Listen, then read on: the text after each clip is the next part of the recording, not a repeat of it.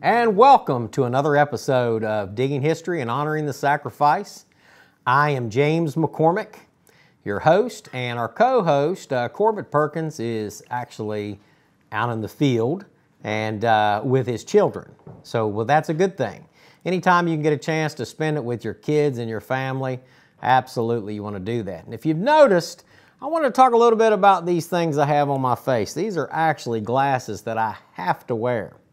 Now, I know that now, as we start to look at school year starting up, there are probably a lot of you out there that have kids or grandkids, or maybe you kids that are watching the show now, that you have to wear glasses.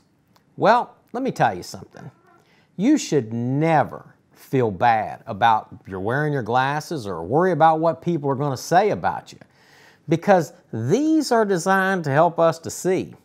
Now, I know that I'm talking and preaching to the choir to all of you adults that are out there, but just think about it. If I didn't have these on, I couldn't see all those cool artifacts. Now, normally I'll wear contact lenses, but today, because I know that there's some kids that are out there, especially some that are watching the show right now or regularly watch the show, that just found out they have to have glasses. And to them, they think it's just the worst thing in the world that could have happened to you. I got news for you. It is not. It is not the worst thing in the world. I want you to put your glasses on and go to school. And the main important thing that you need to remember is that you're going there for an education. And you have to be able to see. So don't worry about those things if you have to get glasses, because sometimes we have to get other things like hearing aids or other devices that help us to be able to navigate through life. So this show is kind of pointed towards a lot of our kids out there that are going through those changes in their life. Now, we're also going to talk about two important Civil War battles that occurred here in West Virginia. We're going to talk about the Battle of Carnifex Ferry and also the Battle of Kessler's Cross Lanes. We have exclusive access to portions of that battlefield that are private property, and we've been very blessed to develop wonderful relationships with the property owners, and we've been able to uncover some pretty awesome relics and artifacts. So as you're watching the show today and you're seeing the clips from the field, I want you to think about that battle. You know, this occurred in 1861, and you know, at this time, West Virginia was still part of Virginia. There was a lot of upheaval, a lot of things going on between different states. And for those of you that understand history, you know, again, I'm not trying to downplay this, but really this show is really focused towards the kids and for those that are watching this show maybe for the first time. So as we go out amongst these battlefields and these areas where we find these wonderful relics and artifacts, we run into some wonderful people. Now, metal detecting is a hobby. It is also a very healthy hobby that gets you out in the wilderness, allows you to meet new people, and it also allows you to experience things like STEM technology. Why? Because the metal detector is a device that requires a little bit of skill and a whole lot of effort to try to find these things. Now, it could be anything. Most people think they'd get a metal detector and they find coins and they find rings and all these other things. Most of the time, what you find is what some people would classify as junk. A lot of shotgun shells, a lot of pull tabs, but you also find the really cool things like the Civil War 3-ring bullet. You know, that is something that really tells a story. And every time that I dig up a Civil War 3-ring bullet, I hold that in my hand and I realize the last time that someone held that, you know, they were very nervous, very scared most likely, and they were getting ready to shoot at another person in the Great American Civil War. Now, as you look on some of the things that we've done in the past with digging history, you know, we've shown you different sites from all over the state and in some places around the country. We continue to bring that to you because we love this sport, this hobby. And that's why I want you to really think about metal detecting, and I want you to really think about joining the Appalachian Professional Metal Detectors Association. The Appalachian Professional Metal Detectors Association has been recently formed, and it's designed to bring together professional metal detectorists, or those that are seeking to learn about metal detecting and relic hunting.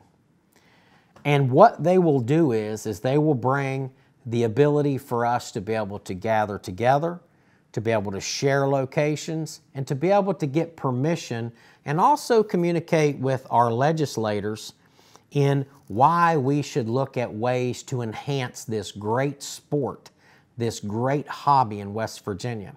Do you realize that there are some states that actually have a license for metal detecting? In Florida, for instance, you go down, you get a license for $10, and you can go out and you can metal detect in certain state parks and state-controlled areas that you normally would not get access to.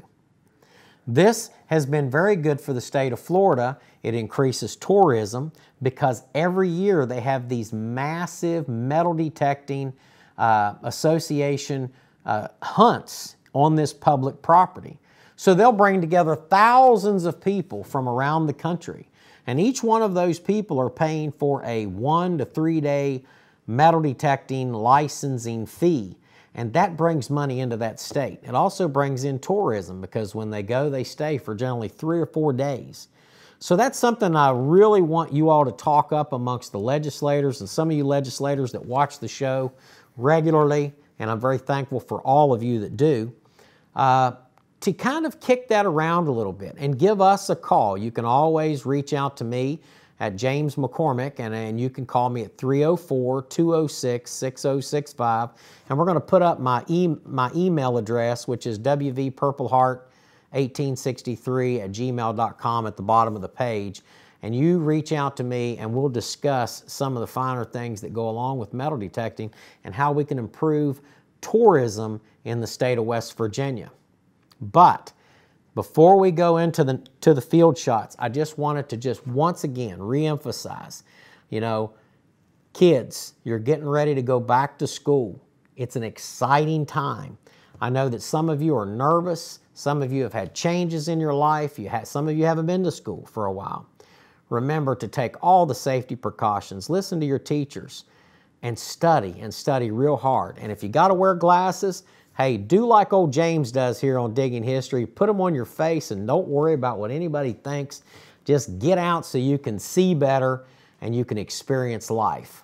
Okay, so I know everybody's excited to see all of our great finds from the field. Again, today's search is going to be focused in Kessler's Cross Lanes and in the Carnifex Ferry battlefield area. We found some pretty cool stuff with our friends Byron Tucker, Corbett Perkins, and many others that were able to come along with us. So sit back, enjoy the show, and we'll be right back. All right, we got Byron Tucker out here, and we're out here digging near the site of Kessler's Cross Lanes, a Civil War battle. We're on private property, got permission to hunt. We've double permission. We go out, we ask, and then we make sure they know. Double check. We always double check, because if you don't, sometimes you might get surprised. So we're gonna try a different technique out here. It's a small field, relatively small field. So we're gonna go in like an L shape. So Byron is gonna head this way, I'm gonna head that way, and then we're gonna circle this field, and then we're gonna just make, going in opposite directions, we're gonna make full circles around this field until we detect the whole thing, and then we'll let you know if we find anything. Now, Corbett and your son's out here behind us. Now, we can't let them find more than stuff. us. Yeah. We're yeah. telling Byron. Yeah, it can't happen. It can't happen, and it can happen if you're setting your hind end on the couch. Now, Corbett's been on the couch quite a bit lately, but now we finally got him out, so we're not going to ride him too hard unless he doesn't find anything. Oh, yeah. He's out of practice. He got to be retrained. He's got to be retrained. It's like having a brand new boot A brand new private, or in your Navy would be a seaman, right? Yeah, yeah. So he's just brand new all over again. So we're going to have to train him up. God be with us when we do this. It's going to be a hot day today. But keep watching on Digging History. Byron, got anything you want to tell everybody? I can't find it sitting on the couch. Let's get out and let's get it. Okay, folks. First find possibly could be Civil War. It's an old horseshoe. I like finding horse. Got a lot of horseshoes. So put this in the pocket, carry it down here. I'll cover up my hole. It was underneath that rock right there. So he gave out a screaming signal. So I knew it was iron. Just didn't know what kind of iron that it was. Well, now I know. It's a horseshoe. And horseshoes are cool. We'll try to link back up with Byron over there in just a minute. We're kind of working this area. It's a new area. We think that there was an encampment of Union soldiers, possibly Confederates here. Maybe both at some point in time. I don't know. But that horseshoe is a good first find. So, all right, folks, keep watching on Digging History. Okay, folks, found the first 3-ringer of the day. There it is. Now, this was a Confederate campsite right here. Of course, troops marched all up and down this area. So this could have been a Confederate drop bullet, or it could have been Union. But for sure, it's here. That's awesome. All right. All right, trying to figure out what we got down here. It's down there fairly deep.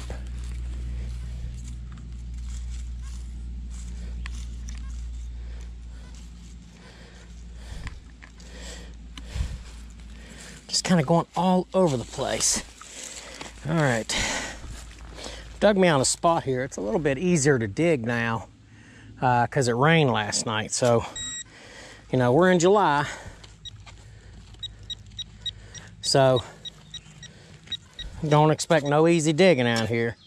You gotta watch. Yeah, I like to lay a little bit of dirt down here too, because we do have snakes down here, lots of them. Poisonous snakes, copperheads, rattlesnakes, they're all out here, okay? And, you know, they've got the advantage on us. You know, I don't know where that thing went. Sometimes that happens. I found a little button just a few minutes ago. So,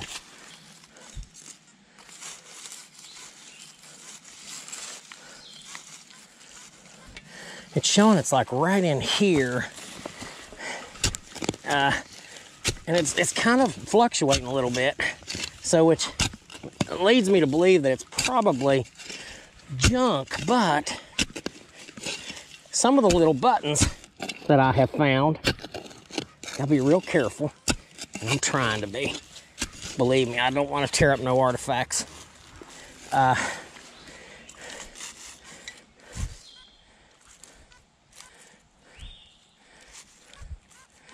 Let's see if I can get to it with my pinpointer now. Golly nits. So I'm using my Nocta Micro Simplex. And it's doing a really good job. If you see what I'm doing here, I'm just kind of, golly nits. I'm just feeling this thing out.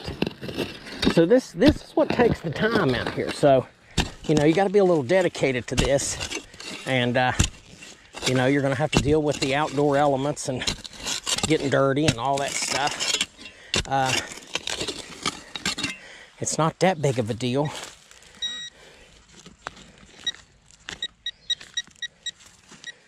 Boy, I don't like the snakes.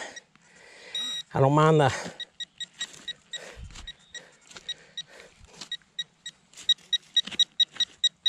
the non-venomous snakes. Don't bother me at all.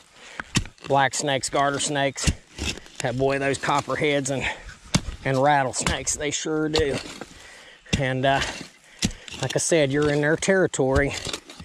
And Just gotta be careful. I'll dig dirt out and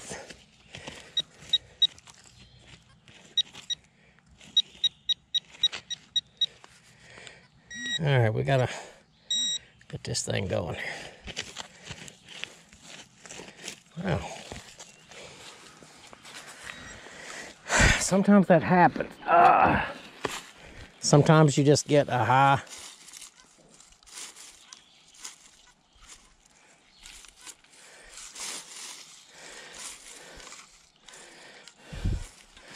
Yeah, I think that's what that is. Sometimes you get a high mineral content. And look how easy this is to fill this hole up, folks. It's not hard. I don't know why people can't fill up their holes. Anyways, didn't find anything. So sometimes that happens. Don't get discouraged. Tighten up your rucksack and get moving. Go on to the next spot. I mean, literally, I could be standing on a bullet right now and I wouldn't know it unless I run my machine over it and pick it up. So that's how it rolls in digging history. We think we've discovered a pretty good little tidbit of history here. And that would be the initial engagement of Company K of the 7th Ohio Volunteer Infantry with the Confederates. And we're starting to find a lot of bullets and stuff on this hillside, mainly fired from behind us, which would have been the position. They probably had an outpost there or a campsite. Found a couple of bullets, found a button from a pair of trousers, Civil War era. So what we're doing is Byron's going this way and I'm going that way, you see. You see he's up on that high side of the hill and I'm going that way, and we're just kind of zigzagging this hill so we can really hit it hard, because we're not just trying to find artifacts here, we're trying to tell a story of history. Now, I think we found enough bullets to say that something happened here. Possibly the initial engagement, maybe a little skirmish that is not mentioned anywhere, but we found the bullets to prove that something went on here. So we'll get back with you and we'll get me a drink of water and get right back on it. Okay, folks, this is a trouser button off of some pants here. You can almost see the holes in the middle, but that's exactly what that is. I was looking to see, at first I thought it was a flat button. I'll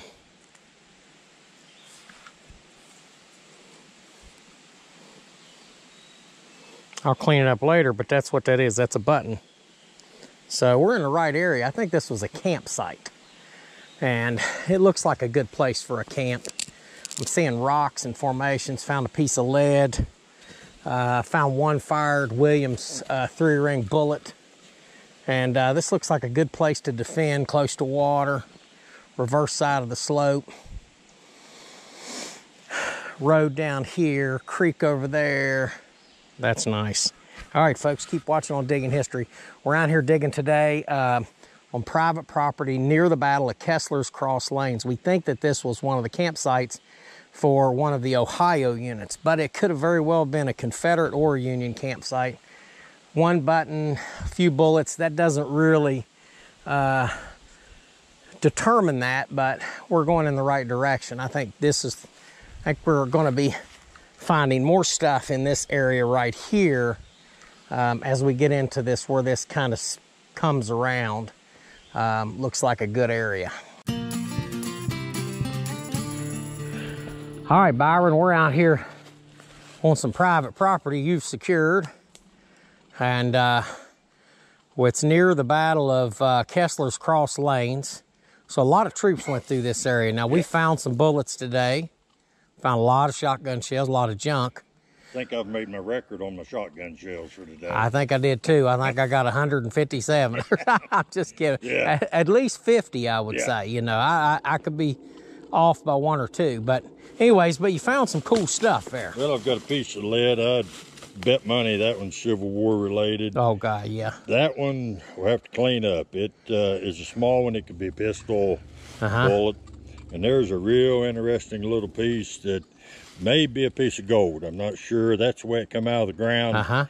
And most anything else, if it was brass, it ought to look green. Yeah, it would look green if it's brass, come out of there nice and shiny. But I'm thinking it might be a little piece of gold. That would be nice.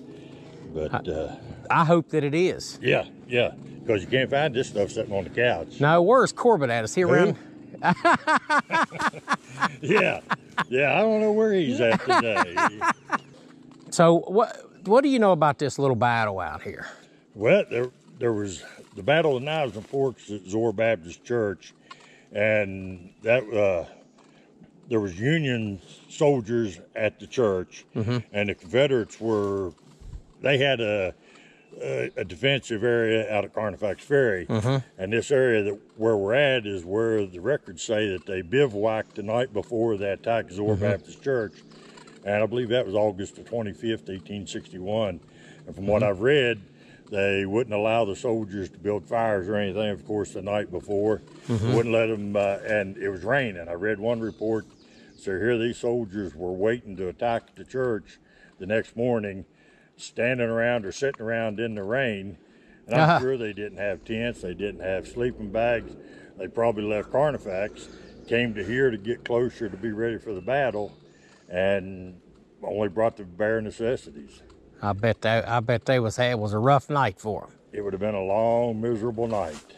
Well, we're going to get back to digging, so you know, I think that we're doing pretty good. This potentially could have been a location where Company K of the 7th Ohio first met action, because we found the bullets that I think it's safe to say there was some action that was here. Yeah. We found enough. It's not, we can't find anything on a map, so it's really cool when we find new locations that could potentially be a historical discovery. Well, the maps I think are always good for guidelines, give us general ideas. How accurate they are or were. Right. They were as accurate as they could make them with what they had at the time. Yeah. But in the heat of battle, I'm sure that some accuracy is lost. Yeah. Yeah, you're right. Well, let's get back to digging, man. Yep. Well, I really hope that you enjoyed those great videos from the field. Isn't it cool to be able to get out amongst the woods and in the fields with all of your good friends and find so many wonderful things? And hey, what do you think about the ability for me to be able to see with my glasses? That is even so much better. Folks, at Digging History and Honoring the Sacrifice, we have taken metal detecting, the love of metal detecting. We have also worked with veterans and children. People of all ages can really take an opportunity and enjoy this wonderful hobby. You know, you don't need to spend a lot of money on a machine. You just have to get a machine and become proficient on it. And that comes from practice. Yes, you're going to find a lot of tin cans. Yes, you're going to find a lot of junk out there. Dig it up, put it in your pouch, fill in your holes, remember that, and then just take it as a lesson. You know, a lot of people will go and they collect all of that metal that they dig up. I know a lot of people that do this. They collect the iron, they collect everything that they dig up. And they take it home with them, and they put it in buckets, and they separate it, and they clean it up the best they can, and they sacrifice their time to do that. But then they go and recycle it, and make a little bit of money at the end of the year. For us, and me in particular, and my children, we go out, and if we find a penny, a nickel, could be old, could be new, but that money that is classified as new money, you know, anything, not older than 19 and 59, we put it in a bank, a little piggy bank, and we call it our fun money jar. And do you know that every month from our collective metal detecting, where we go to parks and different places, we've always come up with at least $30. $30, you think about that. That doesn't sound like a lot of money, but $30 in change every month over the course of the year, well, you know, what's that? That's $360 a year. Now, what could you do with $360 a year? I know some of you younger folks out there, you could put that in a savings account and you can start doing something really good with that.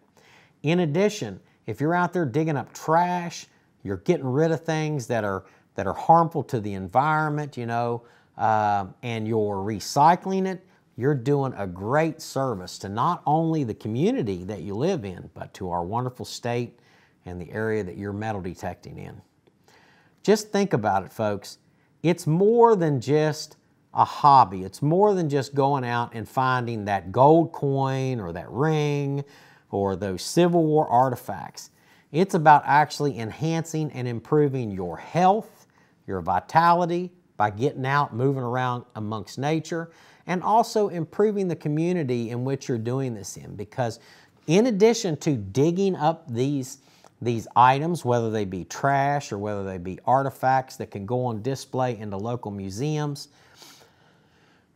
you're also moving the soil. You're aerating the soil when you do that. That's why we say it's so important to fill your holes. You dig the hole, you fill it back up, you cover it back up completely. You're creating a little bit of aeration in that soil. A lot of times folks don't realize this, but they do that in people's yards all the time, and it helps with the absorption of water so that the grass is actually even better. So there's a lot of benefits to metal detecting. It would be great if we could come up with a way here in West Virginia to open up our state forests and our state parks to metal detectors with a license who have been trained to go out. They'll not only clean up a lot of that trash and debris that's out there, but they'll also improve the overall soil quality and help to put some pretty cool artifacts in some of your local museums, especially in some of these parks and these areas that have libraries or waiting areas. That would be really, really cool to see some of these things that have been buried in the ground for hundreds of years. So remember, look at and consider joining us in the Appalachian Professional Metal Detectors Association. And also reach out to me anytime you have a question about metal detecting or life in general as it relates to relic hunting. I would be happy to assist you any way that I can. And also, if any of you out there shoot some video from the field, send us some links to that so that we can share some of that on the show. Now, we'll ask for you to sign a release statement, but that's a small thing to do. But we would love to be able to air some of those wonderful, things from the events from the field from some of you viewers out there that just love and enjoy the show as much as you do. We're thankful for each and every one of you. And remember, folks, that a day out digging beats a day on the couch anytime. So get up, get to digging, and have a blessed and wonderful day. Thank you for watching Digging History.